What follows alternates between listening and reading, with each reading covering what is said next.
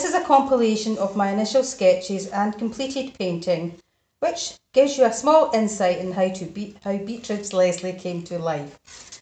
Beatrix Leslie was an 85-year-old midwife. She lived in Mayfield in Dalkeith. I was delighted to take part in this project. It was wonderful to put a face to this strong, feisty lady.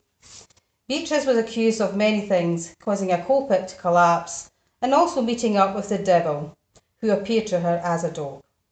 Beatrix was executed in Dalkeith in 1661, and that was exactly 300 years before my birth.